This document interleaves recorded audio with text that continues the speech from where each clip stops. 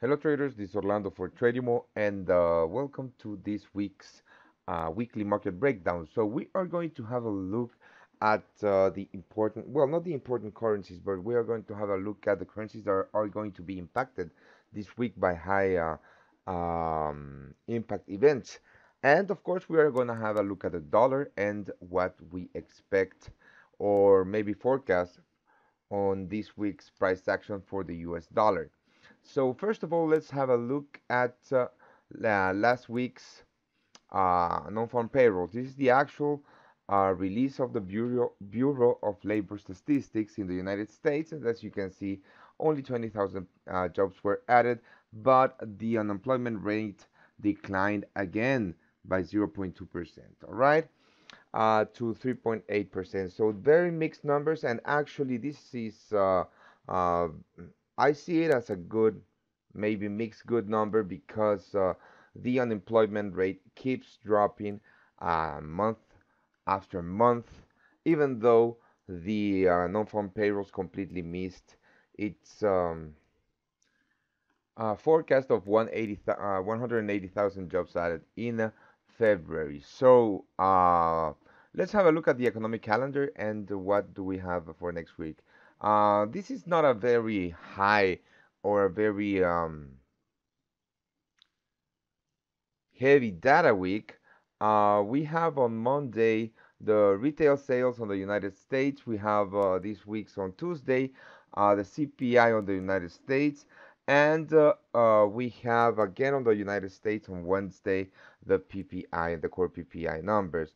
Now for the pound, guys, for the pound, we have a heavy week for the pounds because we have a the Parliament vote on Brexit on Tuesday, March 12th. This is going to be huge for the pound. And remember that we do still have that pound versus yen short position that we are holding. And in fact, I'm going to show you in a while that the market actually opened with a gap to the downside on the pound and started just flushing. So we again took profits at plus 320 pips, and we are going to let the rest ride for this vote on Tuesday. We also have the GDP coming out of the United Kingdom and the monetary policy statement on Japan. So as you can see, not very heavy week on data. But let's jump into the charts and let's start by looking at the US dollar. All right. So last week on the post non-farm payrolls video that I made for you guys, we looked at this important level. Actually, the exact level was 97.30. The 97.30 level that we were looking at, that price kept rejecting. And as you can see, we do have a very important resistance level that finally we broke with when let me just grab my trend line here. When this um, bull flag broke to the upside, right? We were trading up, and then we broke with this bull flag to the upside, and we broke with the 97.30 level, and we touched the 97.70 level, and then we started to trade down. During non-farm payrolls, this is the 4-hour chart. I'm going to show you the 1-hour chart. And during the non-farm, well, before the non-farm payrolls, we started to trade down inside of a flag, as you remember from last week's video. And during non-farm payrolls and the disappointment non-farm or jobs added in February, price of the US dollar dropped, but the 97.30 level held, and now we are starting to move up. Remember, today is Sunday, so there's no very big price action on the US dollar, but as you can see, we do have some two very bullish 4-hour candles. So basically, what I'm looking at is a move to the upside. And let me just grab this tool. This is a fantastic tool here on Trading View because it lets me visually forecast this price action for you. So basically, what I'm looking at is a move to the upside, a little bit like this. All right, this is what I'm looking at. price to move to the upside, maintaining maintaining this trend line that started on this low. So basically, I'm looking for a new move to the upside after the 97.30 was held, and of course, because we already saw that wages keep increasing, or the average wage keeps increasing, and the unemployment situation or the unemployment rate keeps raising. I'm sorry, keeps decreasing in the United States. This is very good for the American economy, so it's very good for the US dollar too. So, in my opinion, we are going to be breaking to the upside on with this 97.70 level. And my first targets are the 98 level on the US dollar, which are the projection targets of this break or the of this candle break. Now, if we do move to the upside, but then we move to the downside like this. I'm sorry. Let me I'm just new with this tool, guys, so I'm going to try to draw it again. All right, so let's say that we do move to the upside and we hit the 97.70 level again, and then we start moving to the downside and we break uh, um, with this trend line. The first level that I'm going to be looking at on the downside is this one, right about here. Yes. So right about here, the 96.90 level, right? This is the first level that I'm going to be looking uh, on the downside on the US dollar. But it's but I think that well, I am bullish on the US dollar. Remember, guys, this is only for educational purposes only. I am not telling you to buy the US dollar by no means. I am just telling you my bias for next week, and I am bullish on the US dollar given everything that I just told you. So let's move on from the DXY, which is the US dollar current, the US dollar index, and let's have a look at the euro. All right, the euro USD. Now, the euro USD was chopping very intensely for the past few months, and then we broke with this important level, the 1253, the 1250 level to the downside during Draghi's speech, right, and on economic policy. And now we are moving to the upside now. Let's have a look at some targets that we already hit, and as you can see, we are still moving inside this big channel. This dotted trend line at the top of the channel is a very old trend line that we have tested quite a few times. Now the lower trend line is the one that we hit during the Draghi speech, and then we move up to the well, we move to the upside during non-farm payrolls. So basically, we hit the 138.2 level of Fibonacci retracement from the entire pennant right here, and now we are moving up. Now, what targets or what levels am I looking to the upside? And well, the levels that I'm looking to the upside are basically between the 50 and the 61.8 Fibonacci retracement of the entire move to the downside. And the main reason is that we do have this important uh, area that price was testing constantly, and when we broke with the pennant, we tested it again before we moved to the downside, and then tested it again. I mean, we tested it as support, then moved down, we broke with it, and tested it as resistance before flushing to below the 1200 level, right? So basically we hit the lows at around 1180, and then we started to move to the upside. Now, I am not going to be shorting these lows because in my opinion, we need a bigger retracement or a deeper retracement to the upside to basically this area. Let me just grab the rectangle for you guys because I am going to visually explain to you what I am actually looking at. So where's the rectangle? Here's the rectangle. So I am looking at this entire zone, right? Why am I looking at this entire zone? Well, if you can see right here, we tested it again before moving higher, tested it again before moving higher. So this is my zone, all right? This is the zone that I'm looking at for the well, for a maybe a short opportunity on the euro US dollar, but still we don't know what's going to happen. But basically, what I am projecting is a move to the upside on this currency pair right here. Then we are going to decide, and of course, if you're a prime member, a premium member, I'm sorry, to our services, you are going to get my exact trade ideas on our Slack community. But apart from that, very clean move on the Euro US dollar, breaking that pennant and hitting that extension at the bottom of the channel, right? And clean breakthrough these lows of the previous lows right here. So let's move on and let's have a look at the US dollar Japanese yen. Now, the US dollar Japanese yen is moving up inside a very, very nice channel and has been since the flash crash back in January. And, well, people have been caught in bear traps numerous times, like right here.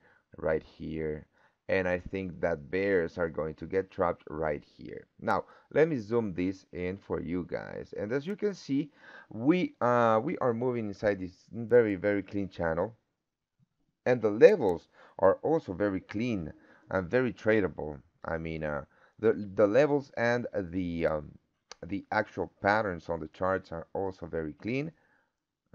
Just look at this very nice triangle formation or continuation to the upside. Well, then again, I digress. Let's have a look here at the hourly chart on the US dollar Japanese yen for a minute. All right, because I want to show you what's happening right now.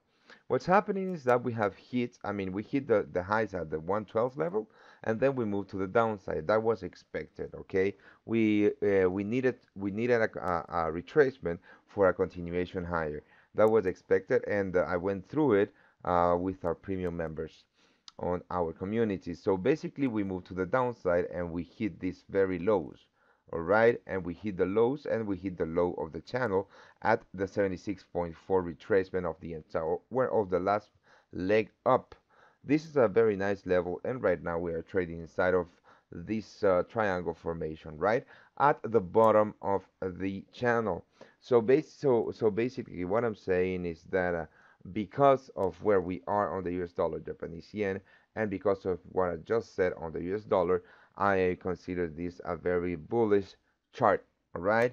And well, if you're a premium member, like I said, you are going to get my trade ideas on our community, and you can use the the promo code FX Tradimo. What is it? No, the code is Tradimo FX1 if you want 50% off your subscription. All right, so let's head back to the forward chart. And again, very bullish chart to my eyes, and we are a very nice level for a continuation. Now let's move on and let's have a look at gold. We have three more charts to go through, so bear with me. Now gold, it's at a very, very important level, right? Last week we were discussing that there was a lot of people that were shorting gold at the 1298 level, and in my opinion, it was a very risky short because the actual levels that I was looking at for a short were much higher. Now, we went down and we hit the 1280 level right here at the 50% retracement of the entire move to the upside, and the 261.8 extension of the last leg, right? And those were very clean short targets, given that we had some very clean bases in past price action. And now we are moving up, right? Non-farm payrolls on Friday helped this move to the upside, and now um, we are just in no man's land in this chart, in my opinion, guys. So basically, I'm looking for a move higher, and the levels that I'm looking at, well, this is a very nice level, and if gold manages to go move all the way up here, it's going to be a very, very nice level to look for a short position. But again, we don't know what's going to happen. We don't know if we are actually going to start trading down again, right? Or if we are going to be moving to the upside for a move down. So we don't, I'm sorry again for that, guys, but we don't know what's really going to happen because we do not have a magic 8 ball or a crystal ball. But what I can tell you is that, in my opinion, this is a very, very, very good looking level for a short opportunity. But let's have a look at some more levels that might give us some nice resistance, or the levels that we need to be looking at for the next trading session. And in my opinion, the 1310 level is a level. I know that this chart is heavy with levels and drawings, and the reason is that I've been trading gold very aggressively, and not aggressively meaning that I've been risking a lot, but I have been trading a lot of positions in gold, so I have been working on this chart um, almost every day. So the 1310 level, in my opinion, is a very good level to be looking at for the next week. Let me just look if we have confluence with the 50 retracement. We have almost confluence with the 50% retracement, um, Fibonacci retracement. But if you look at this, I mean, this is a very, very thick zone. This is a zone of high volume right here. And the high volume zones are like magnets for price. And the reason they are magnets for price is because they at those high volume zones is where big money is placed at. So I'm pretty sure, well, I can't say pretty sure because no one knows, right? But in my opinion, shorts are going to get slaughtered at the 1298 level, and this is going to be a huge, huge uh, bear trap. I'm going to be looking at the 1310 level for a rejection, maybe, and if not, maybe higher. Now let's have a look at a British pound against the US dollar. And like I said before we started, remember that I said that we are holding a position, or I think that we are holding like just 1/4 of our position on the GBP Japanese yen in um, in looks of what can be a rejection by the parliament for the Brexit deal. So basically, if that happens, we are going to still have a Brexit, but it's going to be a hard Brexit without a deal, or without a plan on how to separate themselves from the European Union, and that's going to uh, bring a lot of bearishness to the pound. So that's why we are keeping that position open. But let's start looking at the British pound. We opened with a huge gap to the downside. We didn't actually close the gap. Let's just have a look at the hourly chart, guys, because this is very interesting, right? We open with a let me see, like a 50 pip gap to the downside, and we pushed up, but then again bulls didn't manage to close the gap, and we are still trading down. I have no positions on the GBP USD, but as you can see, very bearish and clean break um, of this channel. There was a clear sale. I'm sorry. There was a clear sale setup right here that I missed, and that's why I don't have a position on the pound versus the dollar. But if you do follow me, you know what I'm talking about, because that is one of the patterns that I look at every single day for a trading opportunity, and they are highly accurate. So, what do I expect, or what levels I'm looking at? I'm looking at this level right here, which is the 129 level, right? The 129 level is the 76.4 retracement of the entire move to the upside. I do expect that we are going to hit it before Wednesday, and if we do get a deal out, or if the plan is not rejected, we are going to be moving to the upside, and if not, we are going to break with this level and maybe even break with these lows right here. But we are still, I mean, we are still flat on the GBP USD, and we are going to be looking at the 1298. I'm sorry, the 129 level, to see how price action reacts to it. And finally, the nice and beautiful GEPI, the currency pair that I most love to trade because of its huge moves and its the risk to reward scenarios on this puppy are insane. Just take a look at this. This was one of my setups that I missed, so I trade a little lower with another setup, but this was a 123 pip risk for a 370 pip, a 370 pip win. So basically, that's a 1 to 3 risk to reward scenario, and that's a very nice risk to reward scenario that you don't see every day. But as I'm telling you this, when the market opened earlier today, I did take a bunch of my GBP yen position out at the 143.80 level, and look what happened. We are trading to the upside. So we are not going to be adding because actually, if you are not already in a short position on the pound, I would highly recommend that you don't take a position before the Brexit vote because it's going to be highly volatile, and you don't want to be in front of all that volatility with a very without knowing what to do. So basically, I am expecting a move higher before a continuation right to the downside, and again, it happened to me. All right, so I'm expecting this to maybe test the previous lows and then move to the downside with a Jesus. I'm sorry, guys. With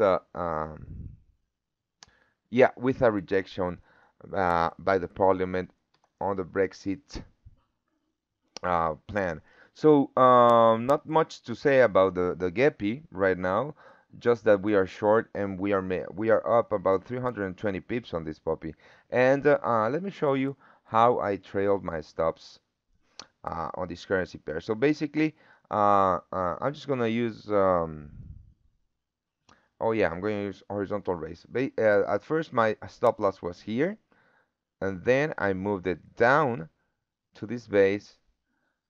Then I moved it down right here, and now my stops are at this above this high, right? And I'm going to leave my stops there. And the reason, yeah, yes, I know I could have, I mean, I could move my stops to this level, right? This is the next lower high to trail my stops, right? But I'm going to leave my stops right here because well, it's going to get very volatile for the pound this week, and we might have a big move to the upside before a big move to the downside if the Brexit plan gets rejected. All right, so that is what I'm looking at on this currency pair, right? And how I have been managing this trade, and the reason that I am not trading my stops too tight on this currency pair.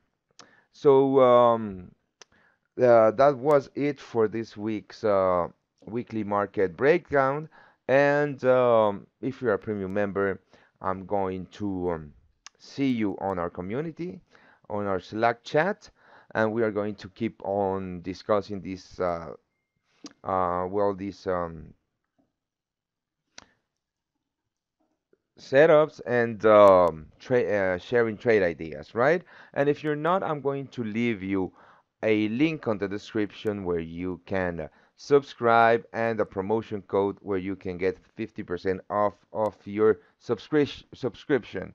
So until then, and for you that are premium members, I'll see you tomorrow before the London Open.